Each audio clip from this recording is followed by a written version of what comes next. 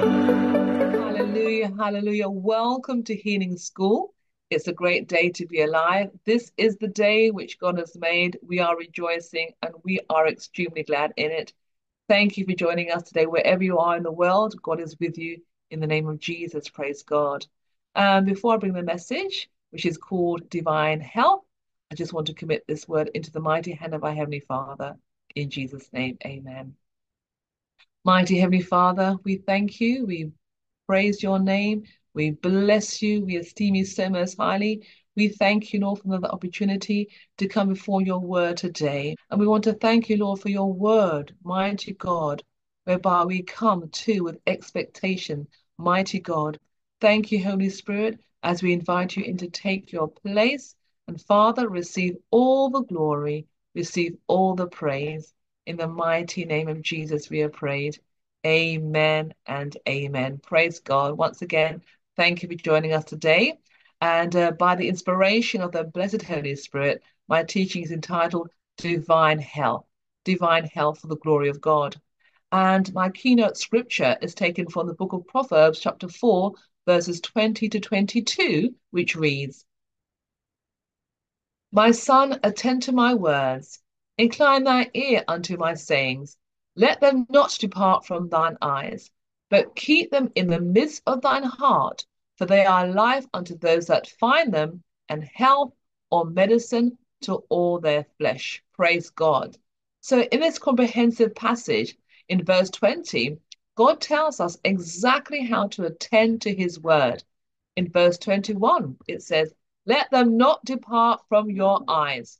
So instead of, us having our eyes on the symptoms and being occupied with them, we look at the word of God continually. You see, God's word is supernatural. So you have to be like Abraham in the Bible. You must be strong in faith, hallelujah, looking at the promises of God and nothing else. Amen. Looking at the provision of God and nothing else. So do not let the word of God depart from your eyes. Hallelujah. Do not let the healing scriptures depart from your eyes or even your heart or even your mouth in the name of Jesus. You see, when you attend to God's word by not letting them depart from your eyes and by keeping them in the middle of your heart, in the midst of your heart, the seed of the word will work for you. Hallelujah. Healing will spring forth speedily in your body. Hallelujah. As you are consistent by putting the word in the middle of your heart. Hallelujah. Your heart is good ground. Your heart is your spirit. Amen. And when you apply the word of God continually, that good ground will flourish in the name of Jesus. It will always bring forth healing fruit. Hallelujah. Because the word of God is effective. The word works effectively. Let me give an example. When a farmer puts seed into the ground, he doesn't dig it up every day to see how it's doing. No, simply because he believes that the seed has begun to work already. The seed must remain planted and be kept watered before it can produce its harvest. You see, the farmer has already had faith to plant that seed before he's actually planted it. We can have the same faith in the imperishable seed, God's word, which he says in John chapter 6, verse 63, are spirit and life. Hallelujah. And when we have faith for healing and believe that the scriptures are already doing its work, amen, without waiting for visual evidence, we will see the great manifestation if we remain in faith, amen. We will have a God kind of faith. Faith believes before it receives. You must understand that the word of God is not corruptible. It is incorruptible. It is the incorruptible seed. And First Peter chapter 1, verse 23 says, the incorruptible seed, which lives and abides forever. Jesus said in the book of Luke, chapter 8, verse 11, the word is the seed. You see, the word of God is the seed, hallelujah, of God's divine life, the seed of divine life, the God kind of life, the Zoe kind of life. God's very nature and substance is in his word. Amen. And we know that God's word, amen, and he himself, they are one. And that's why we should have our eyes on his word. You see, when your eyes are on your symptoms and your mind is occupied with them more than God's word, you have, in essence, planted the wrong kind of seed for the harvest that you desire. You have to have in your mind, amen, that the word of God is working for you. You have in your mind that God's seeds, amen, that is working for you. And once you have that in your mind, we know that doubt will be cast out in the name of Jesus. Doubt will have no room. We don't want to raise one crop, amen, when we're actually focusing on something else. If you're focusing, for instance, on the symptoms, you'll be raising the crop of doubt. But if you focus your mind on the word of God, you'll be reaping the crop of healing, prosperity, blessing, strength. No matter what you're believing God for, you will reap that harvest. Amen. So it is impossible to sow tares and reap wheat. You have to ensure that you're focusing on the word of God. Your symptoms may point to you having, premature death, but don't entertain that. These are lying vanities. We want to entertain the word of God and put the word of God first place in our lives where it belongs. Amen. So we want the God kind of life, the divine kind of life, the healing, divine healing to work in our situation, to work in our body. You cannot look, at two different directions at the same time. Hallelujah. So look at the word. The word will never fail you. No matter what you may be going through today, remember, the word of God will work in your situation. The word of God is the report that we want to believe. We want to believe the report of the Lord that says, by the stripes of Jesus, you are healed. Amen. So after you plant, oh, hallelujah, plant seed, you believe that it is growing even before you see it in the natural. Amen. So in the spiritual, the God kind of faith is planting the seed of the word of God, and you will see the evidence. You will reap the reward in the name of Jesus. You see, God's word, amen, is perfect in every way. Hallelujah. It is the incorruptible seed. Hallelujah. You will have perfect evidence for faith when you put the word of God first. Amen. So we should live by every word of God. Amen. We should feed our faith. We should feed our inward man daily with the word of God. And you will definitely have the reward when you do so. Hebrews chapter 11, verse 6 reads, but without faith, it is impossible to please him. Who is him? The great healer, the great physician, or the one that sent his word and he has healed you. Amen. The one that says, hallelujah, by the stripes of Jesus, you are healed. Hallelujah. For he that cometh to God must believe that he is, and that he is a rewarder of them that diligently seek him. Amen. So God is pleased when we have faith, amen, in what he tells us. From this scripture, we can plainly see that God demands faith from us. Now, Kenneth E. Hagin of blessed memory, he used to say, if God demands that we have faith when it is impossible for us to have faith, then we have a right to challenge his justice. But if God places in our hands the means whereby faith can be produced, then the responsibility is up to us as to whether we have faith or not. That's so true. You see, God has given us his word, and he has told us that in Romans chapter 10, verse 17, how faith comes. It says, faith cometh by hearing, and by hearing by the word of God. Amen. It is so.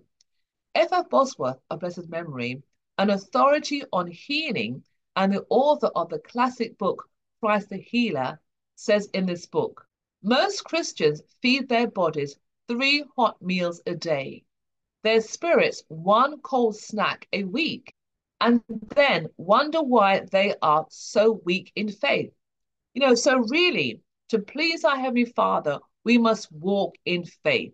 We must feed our faith regularly with faith food scriptures. Hallelujah. With healing scriptures, with scriptures pertaining to prosperity. Hallelujah. Scriptures pertaining to strength, any form of promises which God has given unto us. We must feed our spirit on them. We know that the word of God will not pass away. Heaven and earth will pass away, but the word of God will never, ever pass away. Hallelujah. God has given to you, God has given to me his engrafted word to save our souls. Amen. To save our bodies from sickness, disease, and any form of viruses. Hallelujah. You know, Kenneth E. Hagin, I just love his teachings. Amen. And I still listen to them over and over again in books and YouTubes, etc., because it's such a blessing. These are faith food. Amen.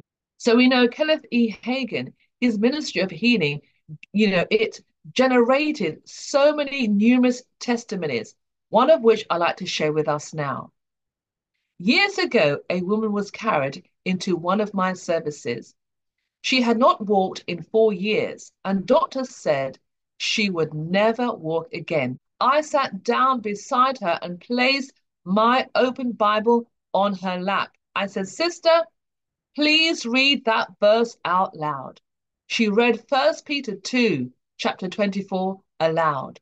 And when she ended with, by whose stripes you were healed, I asked her, if were past tense, present tense, or future tense. I will never forget her reaction. Were is past tense, she exclaimed. If I were healed, then I am healed. Amen. So she accepted God's word with such enthusiasm and simplicity of a child. And that's the way we have to do things, hallelujah, when it comes to the word of God. And that's how God records it in his word. He doesn't promise to heal us because he has already provided healing for us almost 2,000 years ago.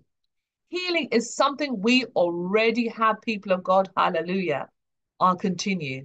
This woman's face lit up as she lifted her hands and said, Praise the Lord.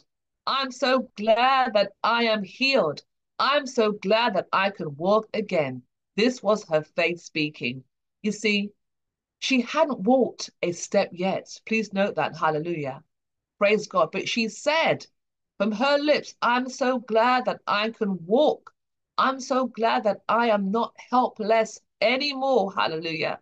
I'm so glad that I can walk. So later on, she actually rose up and she walked and she leaped and she danced and she praised God for her healing. Hallelujah. This woman believed and she said that she received it before she actually saw the healing. Amen. So saying only what God says will produce and increase faith every time. Hallelujah. This will make it easier to believe than to doubt.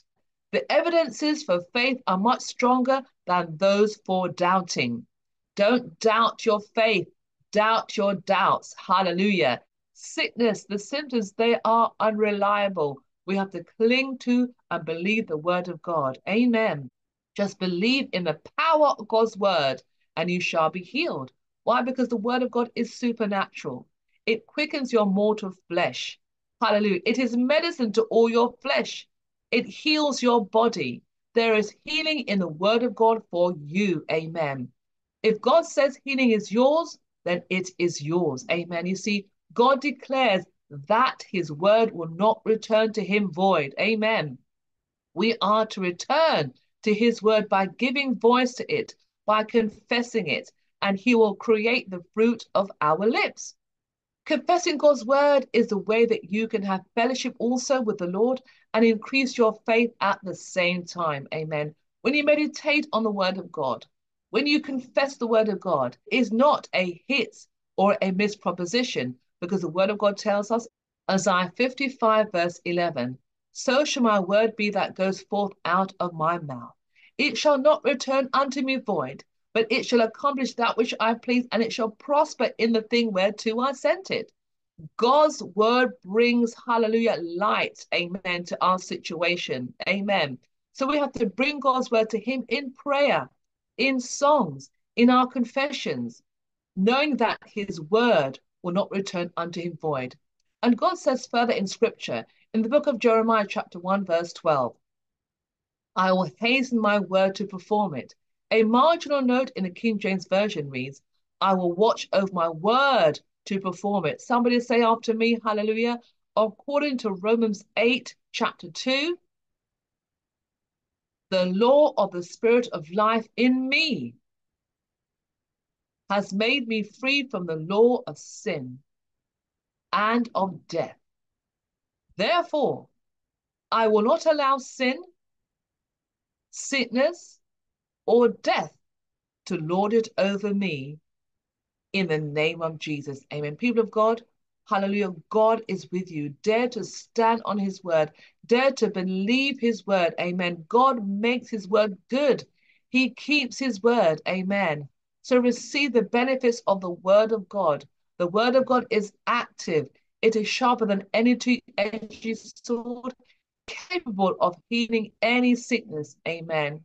Today, I encourage you, practice it. Amen. Make it a practice to take God's medicine on a regular basis, just as you would another medicine if you take them at all. Then it will be life and health to your mortal body in the name of Jesus. Health and healing to your flesh. Praise be to God. Hallelujah. I want to pray for you now in the name of Jesus. Father, I thank you that you remain glorious and so amazing. I thank you, Heavenly Father, that Jesus has paid for our sicknesses and paid it in full. We are redeemed by the stripes of Jesus. Every sickness is rendered powerless in the name of Jesus. Every demonic oppression is rendered powerless. Oh, Santa. There is freedom. There is healing. There is deliverance because, mighty God, you have paid the price in full. I pray right now in the authority of the name of Jesus. Oh, Santa. Anybody with problems, that's problems breathing, anyone with problems breathing, I rebuke that problem in the name of Jesus. Anyone with problems of hearing, oh, Santa, that ear is open now in the name of Jesus on the right side. Santa, Santa. Problems of walking, Santa. Problems with blood disorder, oh, you are healed in Jesus' name. Hallelujah. Your body is a temple of the Holy Spirit. Hallelujah. Oh, Santa. Your body is not a temple for sickness. It is the temple of the living God. Oh, Santa. I speak right now to the spirit of affliction to go now in Jesus' name. I decree and I declare restore. I command restoration in the name of Jesus. Oh, Santa. Santa.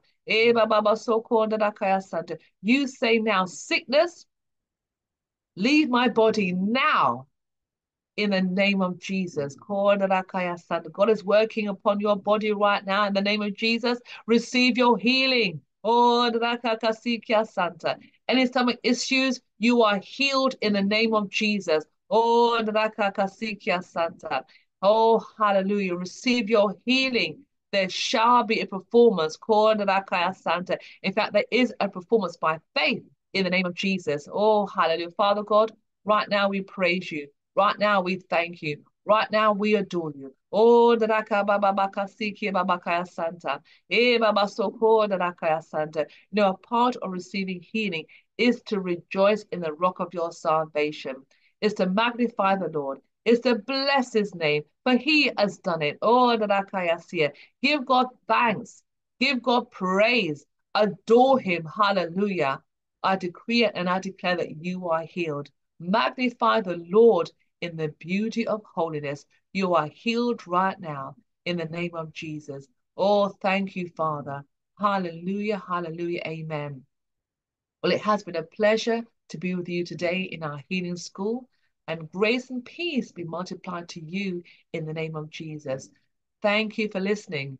Hallelujah. Join me next time for our healing school. Until then, your faith will not fail. Hallelujah. Your faith has overcome the world, and you are healed and blessed in Jesus' name. God bless you. God bless you in Jesus' name. Amen and amen.